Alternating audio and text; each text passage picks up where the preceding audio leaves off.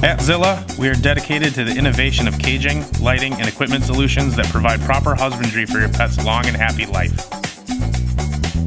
To see our entire catalog, visit zillarules.com.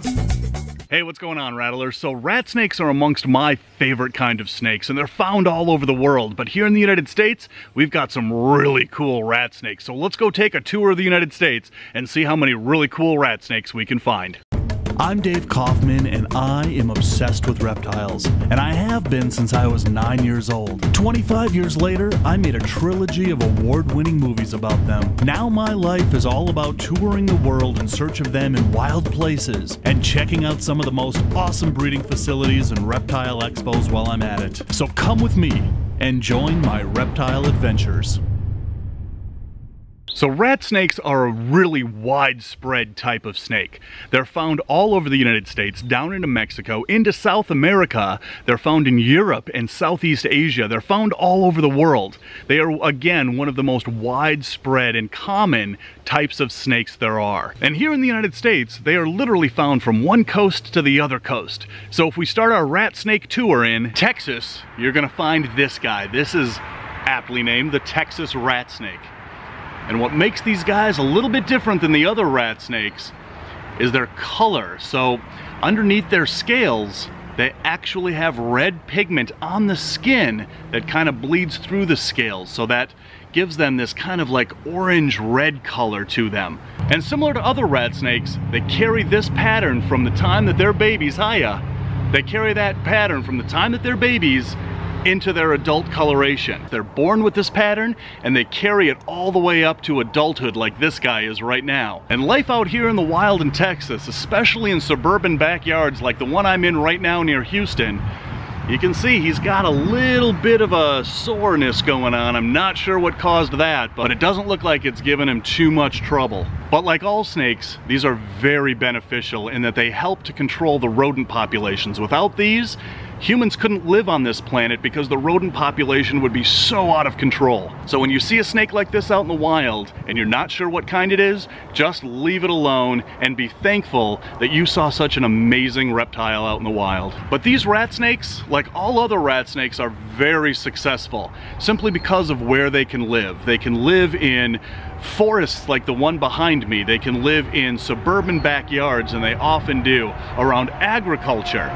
And these guys are perfectly adapted at earning their name rat snake by eating rats and mice. So again, this is the Texas rat snake, and they're found throughout eastern Texas and Louisiana. But if you go north to Illinois, you'll find the black rat snake. These guys have a nasty attitude, and he just bit himself. But the black rat snake is the widest ranging rat snake in North America. Don't bite me. Don't bite me. They range from Kansas all the way across to the Atlantic, up to New England, and then over to Minnesota. And here in Illinois, this is the typical coloration of a black rat snake. They have a uniform black coloration on the back. But unlike other rat snakes, black rat snakes don't start out black as babies. They have the saddle pattern when they're first born, and then with each shed, that black gets darker and darker until you've got an adult snake with the uniform black coloration like you see this one has. And black rat snakes live in forests like here in southern Illinois, and they also live in suburban backyards and agriculture areas where they hunt their primary diet, which is rodents.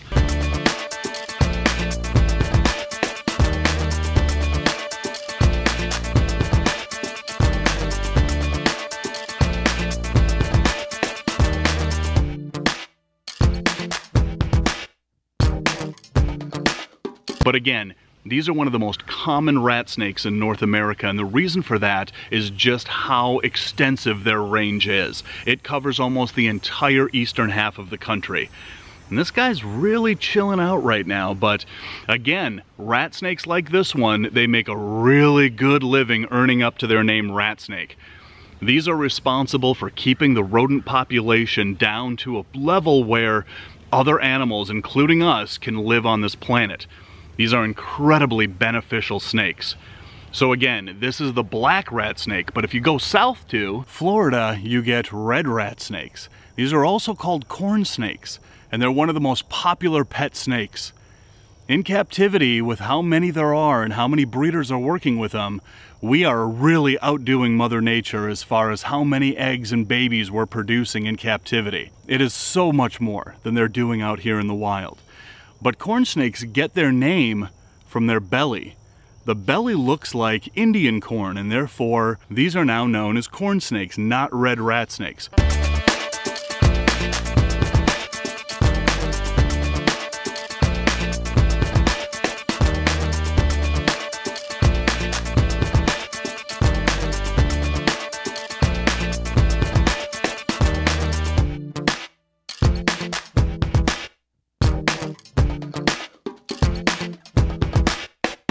So again, here in the south, in Florida, you get the red rat snake.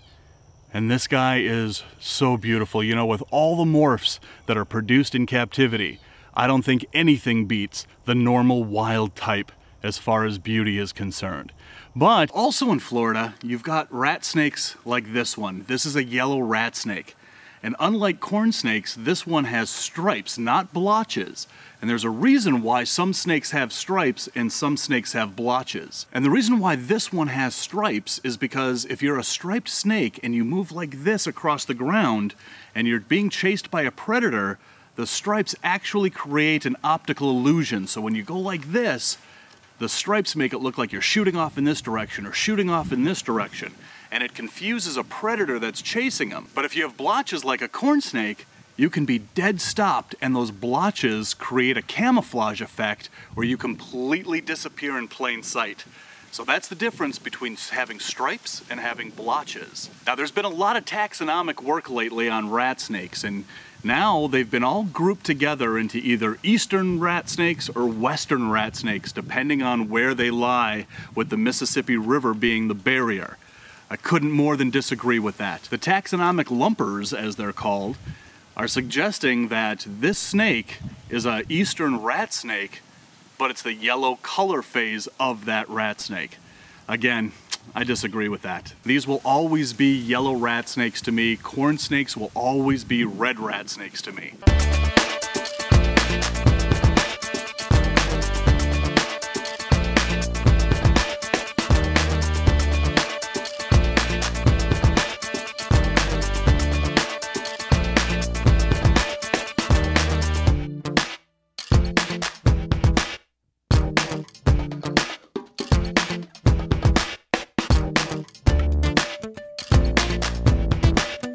And just look at how yellow he is. He totally lives up to the name yellow rat snake.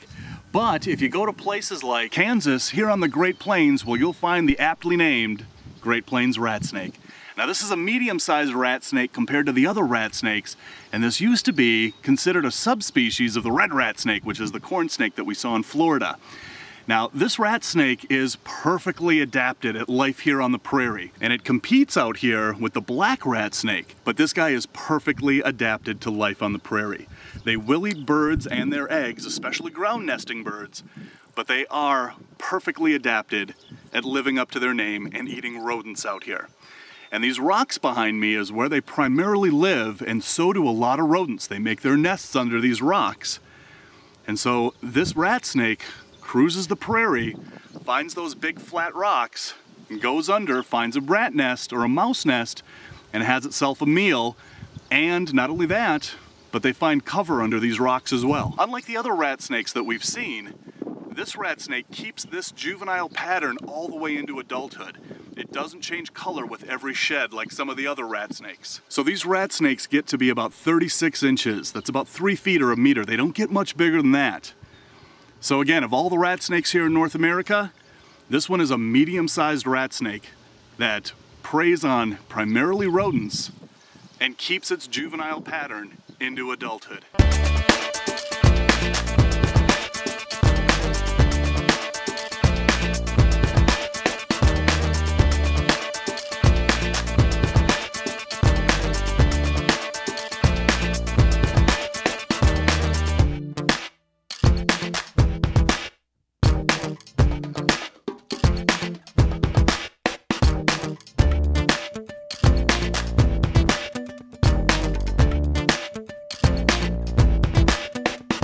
So again, the Great Plains rat snake keeps its juvenile pattern into adulthood and is perfectly adapted to life here on the prairie.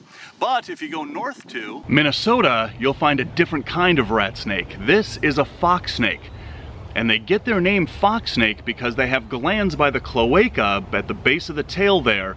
And the person who described this snake kind of thought that that musk smelled like fox dens. I've handled hundreds of these snakes out in the wild and I've smelled that musk a lot. And I've never smelt it and thought, hey, that smells like a fox den. But apparently that's how it was described, and that's how this snake got its name, fox snake. But nonetheless, it's still a member of the rat snake family. And if I was going to name this snake, I would call it the northern rat snake, because it's only found from Nebraska across to Michigan, all through Iowa, and then up through Wisconsin and Minnesota, and that's the extent of its range. So I think a more apt name for this rat snake would be the northern rat snake, not the fox snake. But because this is my hometown rat snake, this is actually one of my favorites in the world, and I love finding these. But it's advantageous to live in such a northerly climate because it doesn't have any other rat snakes in the northern part of its range that it needs to compete with. The black rat snake is the closest snake that the fox snake's range overlaps with. But here in the south central part of Minnesota, it's the only rat snake here, so it doesn't compete for food like other rat snakes in other part of the country have to. So again, the fox snake is the most northerly rat snake found in the United States. So anyway, rattlers, I hope you learned a little bit something about rat snakes. They are one of my favorite type of snakes, and I want to hear from you guys. Leave a comment below. Let me know what your favorite rat snake is. And also, I've recently launched Patreon, so that link is in the description below. Check it out. Please consider helping support this channel. And until the next adventure, love the planet, feed your reptile obsession, and rattle on.